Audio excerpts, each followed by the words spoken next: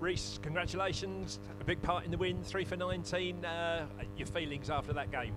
Yeah, it was a very good performance, especially after last night. It was a great comeback.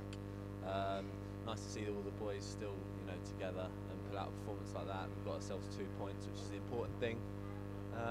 So yeah, it's a really pleasing night for us all. Yeah, indeed. Was there a few harsh words spoken after yesterday, or just a matter of getting focused? And yeah, it was a case of really staying positive. We still had 1 point after 2 games. It's still really early on in the competition.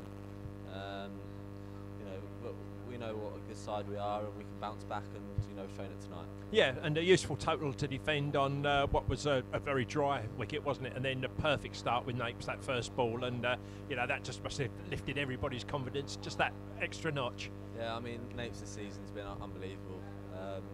His form with the bat and the ball, especially in limited overs with the ball, I think it's been sort of second to none. He's been up there with the bowlers in the country, in my opinion, and it's great to see him doing that and leading from the front. Yeah, indeed, and I know Paul Grayson and Fozzie talk about momentum, and that's the first win, third time lucky as it were. We meet them again on Monday. It'd be nice to keep that momentum going, wouldn't it? Back-to-back wins, and as we have the Battle of the Bridge and take a bit of pride from our side of the river. Definitely, especially getting one over on them tonight, and when it comes to Monday, I'm sure we'll have the mental advantage early on, and especially winning this game. Hopefully we're on a bit of roll and we can all stay in form, and the batsmen keep getting runs and the bowlers keep taking wickets. Yeah, indeed. Well, a key performance from you, Reece. Thanks for talking to us, and good luck on Monday.